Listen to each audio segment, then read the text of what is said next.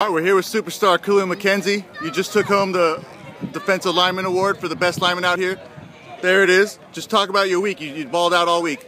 Yeah, I mean, it was a fun week. You got to compete against a lot of top A-list guys, and you go against these guys, and you find out they're the real deal real quick. So I mean, it was a lot of fun getting out here and competing, and definitely look forward to seeing some of these guys in college.